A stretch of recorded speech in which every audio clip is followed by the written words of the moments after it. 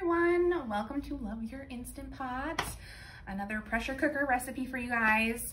I know the weather is really heating up right now, so the last thing I want to do is turn my oven on. So one of my family favorites that we do is chicken and rice, which in the oven, you know, is great. You can do it in the Instant Pot just as great. So I have kind of pre-measured, pre-cut so that the video can be fairly quick for you guys. The recipe is attached to the email that you were sent. Inside our pot right now, I have 2 chicken breasts that I cut up, scattered amongst the bottom there. The next thing that I am going to add is going to be, and this is just because I want a little vegetable with it. You don't have to add the green beans. This is just so that it's all one meal, one pot. It's really handy. So I'm gonna add a can of drained green beans. So we're just gonna sprinkle that all over. And grab my spoon here. Just kind of make it even. I have a half an onion that has been chopped. We're going to then sprinkle that everywhere. There is a seasoning mixture.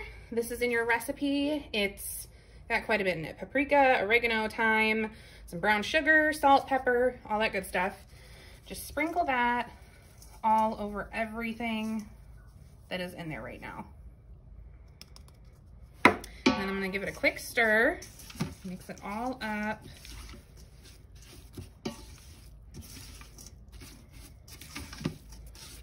That looks pretty good. All right, so now I'm gonna go ahead and top it with rice. It is 1 1/4 cup of rice. I am going to add in my chicken stock. You can also use chicken broth. I'm using unsalted chicken stock. Feel free to use whatever you have handy at home. That's what's really nice about this recipe is you can tweak it kind of however you want because it's chicken and rice. I mean, you can't go wrong with chicken and rice.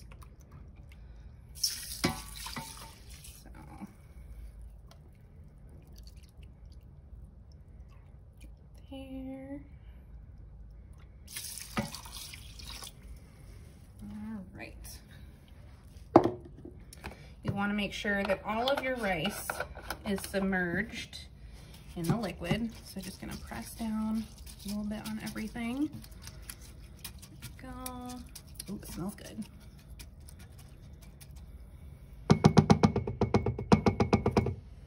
And then if you want, beforehand, I had the olive oil out here with me because you can kind of marinate your chicken. So while you're chopping your onion, getting your vegetables ready, all of that, you can add a little bit of that olive oil in there with the seasoning, let it sit on the chicken, and then throw it in first. So that's why that was there. Optional again. Once we've got all of that together, move this so that you can see the front of the pressure cooker. I'm gonna go ahead, put my lid on, and I'm going to put it in place. We're going to seal, and then we're gonna set this for manual, and it's only gonna be 8 minutes. And we're gonna let it do its thing. And we'll be back once it's done.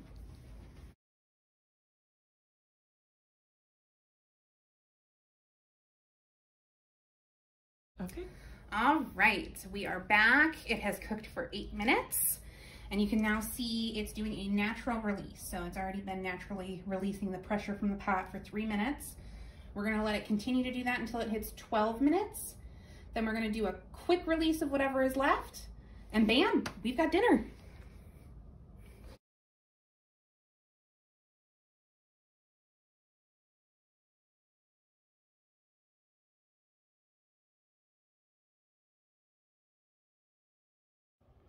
All right, so it should be all done. I'm gonna go ahead and open it up and see how it looks. All right, take that off. Ooh, there comes the last of the steam. It's looking good.